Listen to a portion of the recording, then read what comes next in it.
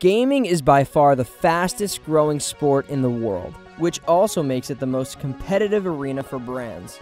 Every event is filled with the latest tech to get the attention from a new generation.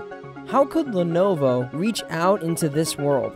Well, we called in something different. Hello everybody, welcome back to another exciting episode of CSGO News. Actually one of the more exciting episodes I've had to make in a long time, because today we make history in CSGO and maybe in esports as I introduce to all of you an old team, and probably the oldest team ever to compete in CSGO. That is the Silver Snipers. Dataspel är ju inte bara för barn och unga, förstås. Världens första seniora e-sportlag, Silver Snipers, deltog faktiskt i DreamHack i Jönköping i helgen.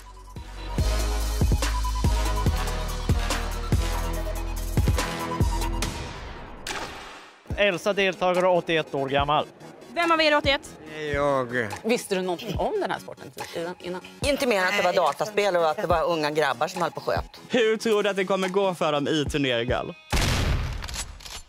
They got absolutely wiped at Counter-Strike, but won the hearts of an entire gaming community, if not an entire world.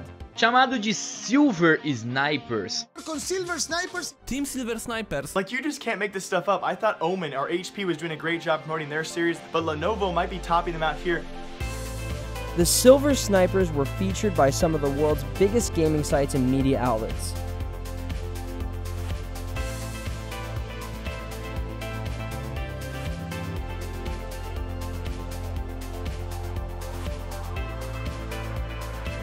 With fans adding up every day, they're now off to a first world tour, proving Lenovo acts by its promise. Different is better.